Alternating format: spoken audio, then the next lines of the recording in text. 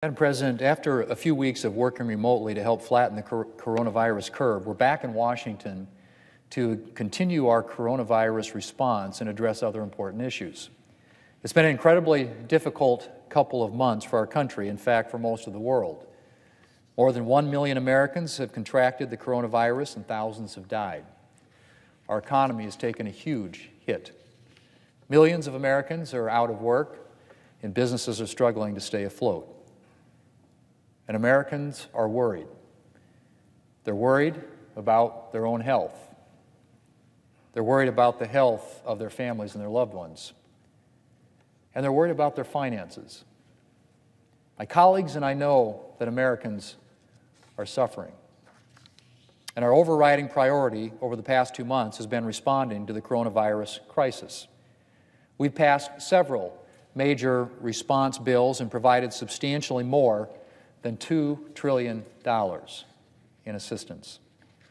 We have funded testing, medical care, personal protective equipment for frontline medical personnel, vaccine and treatment development, paid sick leave, unemployment benefits, direct relief payments to American citizens, forgivable loans for small businesses, and much more. Our goal has been to provide a comprehensive response addressing not just the medical priorities, but also the economic impact this virus has had on so many American families. And there's more work to be done. Right now, a big part of that work is monitoring the implementation of the legislation we've already passed. We've provided a tremendous amount of money, and we need to make sure that it's getting where it needs to go as quickly as possible, and it's being spent in the most effective way. Monitoring the implementation of the legislation we've already passed is also crucial for informing any future legislation.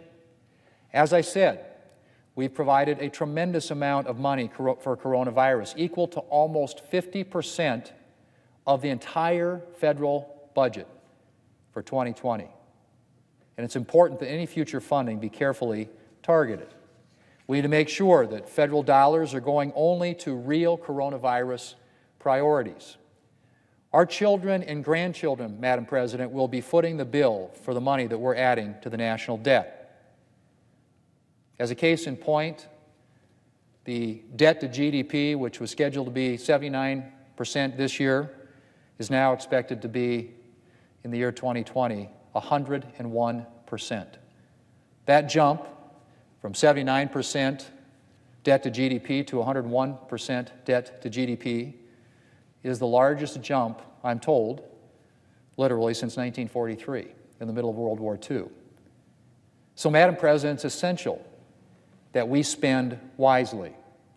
In addition to overseeing the implementation of the coronavirus legislation we passed and gathering data to inform any future bills, we also have a number of coronavirus-related nominations to consider, something that is a role that's unique to the United States Senate under the Constitution.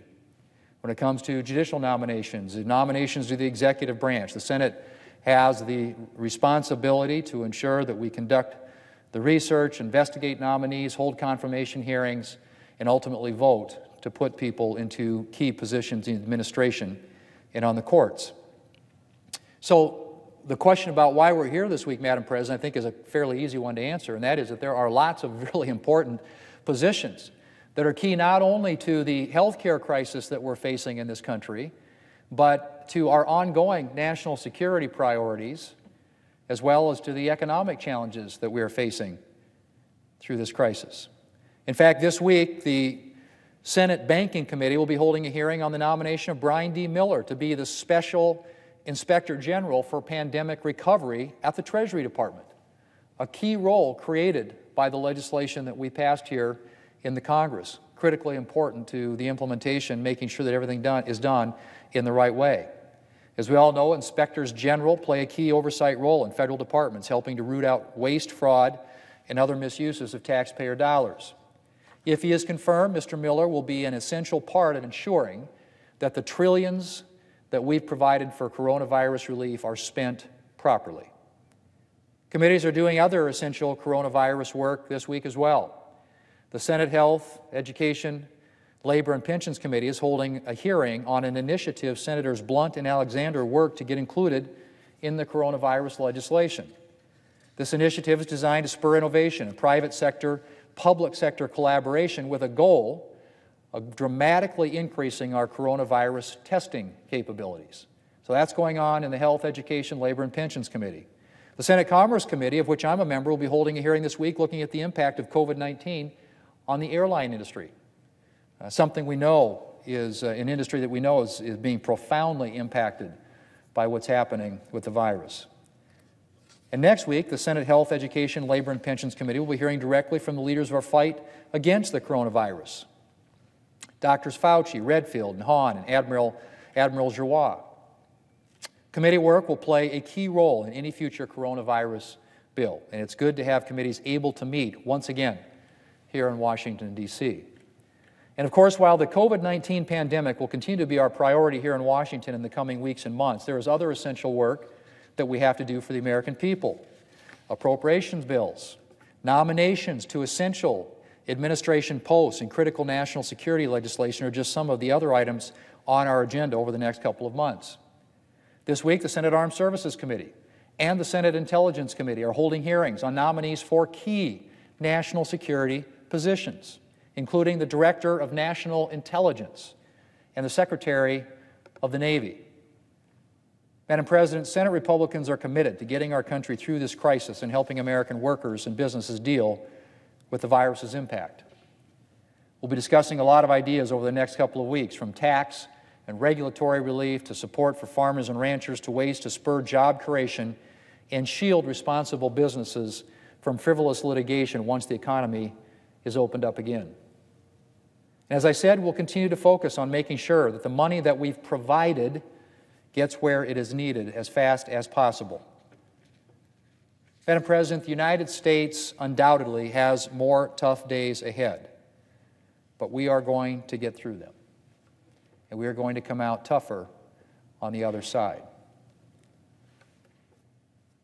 In the meantime, we've got work to do here in the United States Senate. There are people across this country who are hurting, who are struggling, and there are many priorities that need to be addressed. And so I'm pleased that the Senate is open for business. We're going to be working in the next few months, as I mentioned, on the National Defense Authorization Bill, a piece of legislation that we have to do on an annual basis that deals with all our critical national security priorities and making sure that the men and women who defend this country, the American people and our interests around the world have the training, the equipment, the resources to do their jobs to keep Americans safe. We've got a critical water infrastructure bill that will be marked up by the Environment and Public Works Committee. Also a piece of legislation that is important to the economy in this country, Madam President. And so if you look at the long list of things and priorities that we need to deal with here in the United States Senate, it's important that we be about the people's business.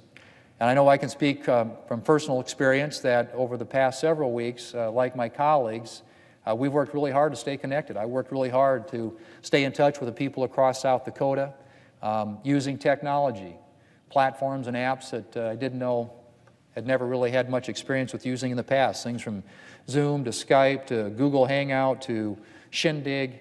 There are all kinds of interesting new apps that I think many of us became acquainted with, and conducted meetings, lots of virtual meetings, and stayed connected with our constituents to see what's important to them. To find out what's working, what's not working, and get the feedback about what we can be doing even better to respond to the crisis that is out there. But there is no substitute, Madam President, when it comes to doing the nation's business, to being here, for committees to work, to meet, for us to be able to vote, for us to be able to deal with the important nominations, as I mentioned, that under the Constitution we have the obligation, the responsibility, the Senate does, advise and consent, whether that's a judicial nomination, whether that's a key cabinet post, an important administration position as it pertains to national security or the virus.